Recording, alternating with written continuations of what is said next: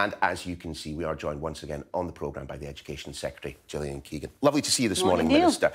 Look, I want to start not on your brief, if at all possible. Just before the weather there, we were examining the events that took place at the Grand National. And, of course, I understand you have Goodwood in your constituency over the flats. I just wonder if you have a view on what we are seeing at horse racing events like that. We've heard from the RSPCA in the past 24 hours saying that horse racing should conduct an urgent review so that we never again exit a festival of racing with 3 dead horses. What's your view on the matter? Well, to be honest, I'm not all over the top of it, but I am from Liverpool as well, so the Grand National I know is extremely precious, and obviously everybody puts their... And it you know, it often has...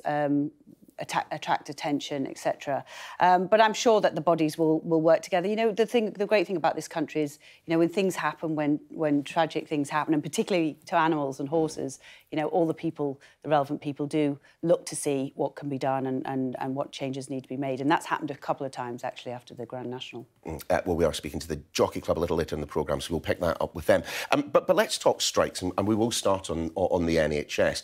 Certainly looks likely that we are going to see a period of industrial unrest from nurses, potentially going all the way to Christmas. Are the government entirely sanguine with the fact that, you know, the offer on the table is the final offer and that there will be no more negotiations? Well, that offer has been accepted, actually, by all of the unions, the Agenda for Change unions, which is actually different from the teachers' unions. But the Agenda for Change unions all accepted that offer. It is worth, I think, around about £5,000 over the period that they were negotiating it for, to the average nurse. And, of course, it's been put to, I think, 2 of the unions now. One of them's accepted it, one of them very narrowly rejected it, despite their General Secretary actually recommending it. I think what happens now is there's 2 unions that are balloting. Those 2 unions, obviously, we need to wait for the ballot. There is a meeting, an Agenda for Change NHS council meeting, staff council meeting, which I think is the 2nd of May. And from that, we'll then get you know, the results formally from all of the ballots.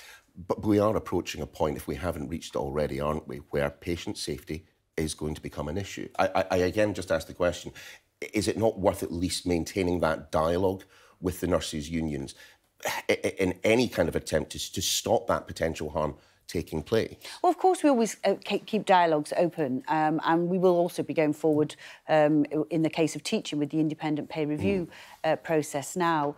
But the reality is what we're trying to do is get a fair and reasonable balance between the taxpayers.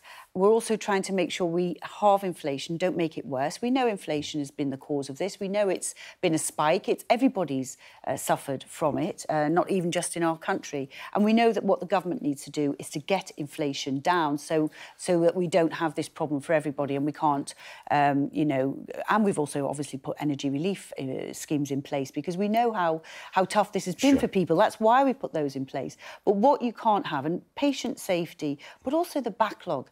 I mean, you know, I was talking to people yesterday, one who just luckily had an operation and one who's had theirs cancelled on a visit I did in my constituency. And it's, you know, it's really tough for people. Already they've had a delay through the pandemic in many cases, a lot of people in pain. And we rely on our NHS and we rely on our staff being there. And we rely on our education system. Yes. Again, let's talk about the teachers. I mean, they quite clearly are not happy with what's on the table, in part because of the way it's funded. Offering them 4.5%, but most of that money has to come out of existing budgets, doesn't it?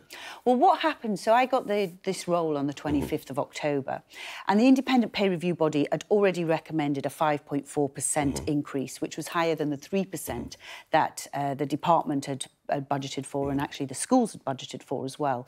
So there was 3% in the budget. So the first thing I had to do, there was a letter saying we need £2 billion more to pay for this increase, plus the other inflationary pressures. So that money we got in the autumn statement, and that was to take it up to 5.4%.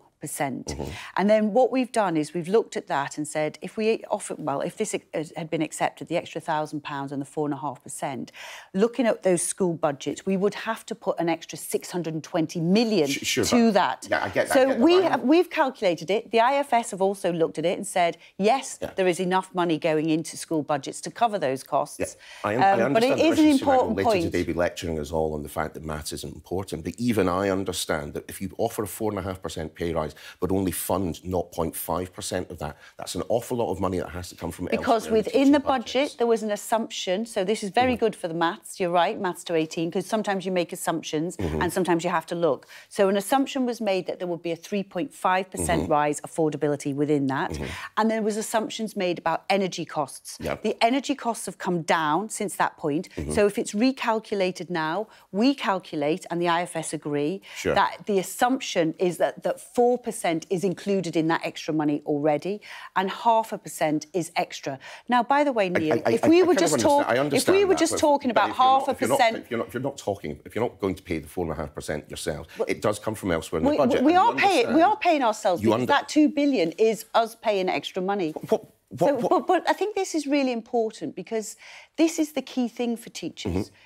I think 89% of the teachers said they'd reject the deal, and that went down to 31% in a survey if they thought it was funded. So what we're doing now is making sure that we get more independent verification of our position and the IFS that it is fully funded. Just on the speech that the Prime Minister's making later today about the anti-maths mindset, look, I understand that for a number of people in this government, maths is a big priority.